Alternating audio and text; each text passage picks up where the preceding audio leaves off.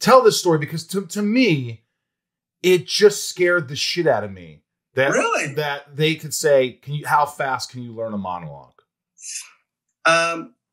Well, really, that story is, I tell this story all the time because to me, it's a testament to Jerry and Larry David about not giving up on something until it's right. So the ending of that episode, for those people who may not remember it, my storyline was Jerry had met a girl that I had always wanted to date in high school. And in order to impress her on my behalf, told her that I was a marine biologist. And then when he tells me that, I go, that's not one of the things I can fake. I don't know how to fake that. So I was trying to pawn myself off as a marine biologist.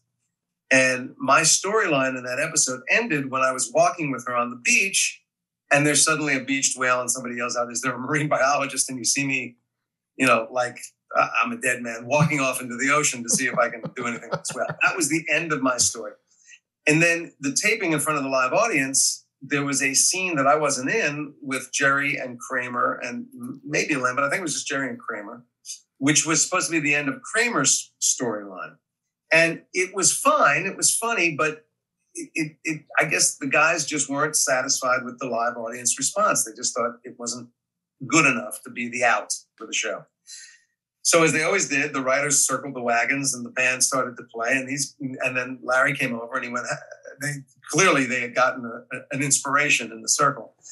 Larry said, "How long would it take you to learn a monologue?" I said, how long a monologue? He said, "I don't know, a page and a half." I said, "A couple minutes, What? And he had written this monologue, "The sea was angry that day, my friends." And Kramer had a storyline where he had been hitting golf balls into the ocean to practice his drive.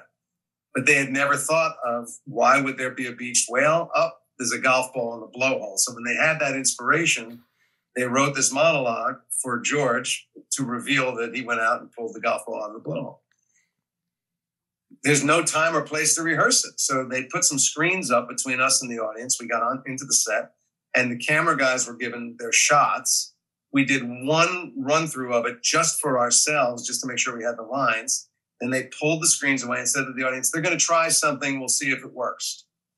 And what you see when you watch that episode is the first and only time we shot that new rewrite. And that became one of the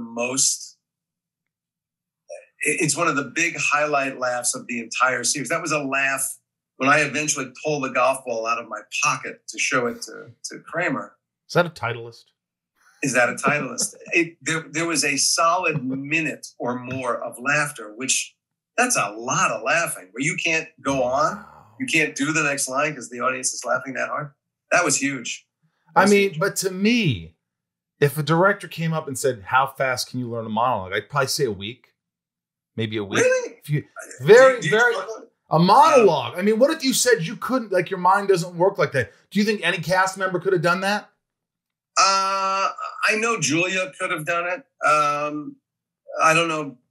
Probably Jerry could have done it. I don't know about Mike, but because Mike was always more of a physical guy than the words. Right.